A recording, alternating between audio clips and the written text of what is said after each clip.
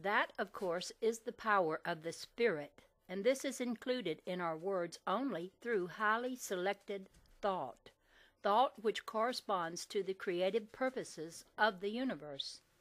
In that way, the will, which has directive ability, sends the word forth, but it is not the will that gives power to the spoken word. The will selects or enters into the selection of thought and the speaking of the word, but the power is conceded or admitted through an enlarged consciousness of the presence and power of spirit. But when a word is selected for its meaning or its use, it is always selected in the frequency where it belongs and is placed there. This should eliminate the fear which many have of negative words, and at the same time should inspire the individual to a more intelligent selection of his words and how to put them to better use. To think the thoughts of God after him would be the essence of spiritual power, for back of such words would be the very power that created the heavens and the earth. Man's words should always be an outlet for his own innate spiritual nature, and a means of establishing this spiritual nature in his outer being.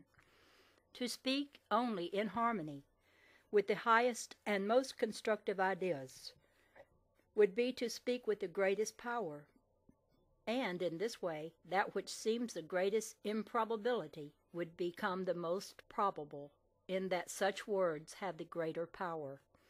In other words, the more God-like the thought, the realization, and the consciousness, the greater the power involved in the process.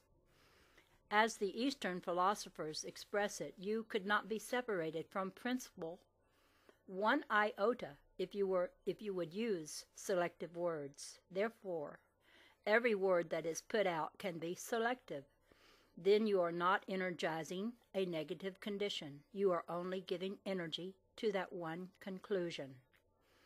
The Hindu or the Aryan always put it, man is the creator of words, therefore man is the selector, or he has dominion over those words, and he selects or places words in existence which must operate or become potent.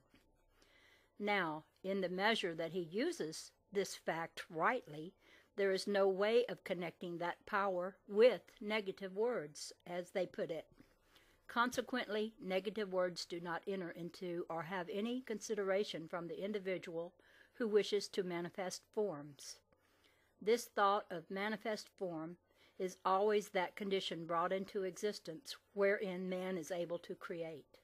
That is where man has dominion over every word spoken. The Sanskrit language is in one of its phases allows for that condition. There is in that the power to manifest. By that we mean that one position of the Sanskrit language allows only 4 positive words or statements. That is, words that can be made into positive statements, and from these there are no deviation. Naturally, everyone asks what those 4 positive words are. They are always words which mean the positive declaration of facts. Each one can select them. Of course, the most positive word in the world, the most positive word is the first word, God. Going back to the principle, you would formulate your statement with that as a basis. You would formulate with that word whatever positive sentence you wished. Thereby is the power of the spoken word. Your key word is always the highest or God. Then you select the words which accompany that for your positive declaration. Just as all mathematical calculation springs from the unit symbolized by the figure 1, so must all words emanate from a single derivative or principle. God is, and because God is, I am. Because God is life, I am life. Because God is intelligence, I am intelligence. Because God is power, I am power. Because God is all substance, I am substance, etc. Father in Sanskrit means first mover, and the first movement of the mind of the individual must always emanate from the one source. and it must be sustained through the consciousness of the individual. To admit anything into the individual consciousness that does not originate in the facts of God is to adulterate the process of life in himself, and to this extent he becomes unaware of the fullness of his divinity. He must give himself to the underlying facts of life in their entirety. He must tarry at Jerusalem, his contact with the all, until the holy or entire Spirit of God is the motivating energy of his every thought, word, and act. Man cannot express a word or thought outside of his own field of competency with any manifesting power. He cannot go outside of that field because that very word which he expresses creates the field in which he acts. The average person does not really know what a word is. It is merely a vehicle used in the process of mind to convey or extend certain processes of the mind. The word cannot convey that which is not in the mind. Webster says that a name implies the essential nature of a thing.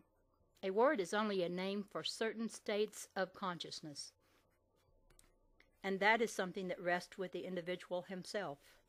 One person may say, "I am happy," and it would convey nothing to another individual hearing the word.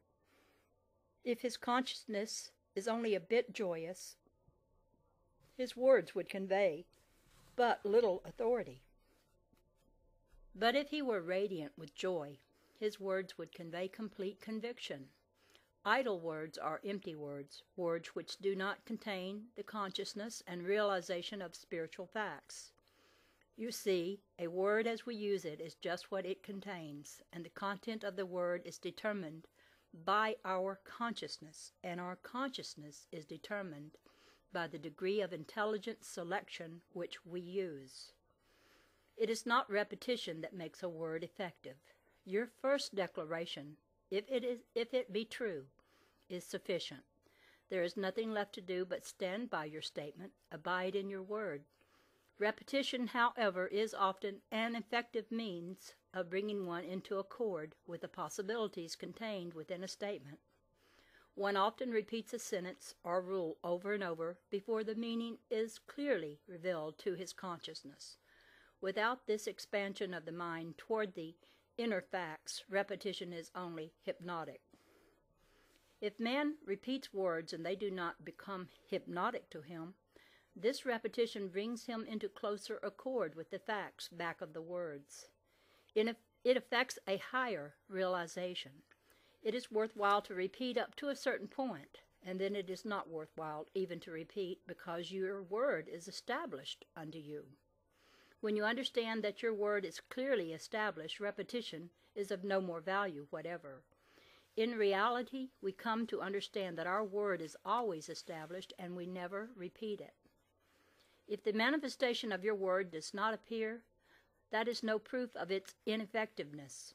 The better policy in such a case is to give thanks that the manifestation is there. You get out of doubt completely in that way, but by going on and repeating your word, you may even very quickly begin to engender doubt. Whereas, if you give thanks, you are more closely in harmony with your word and become more easily aware that your word is established.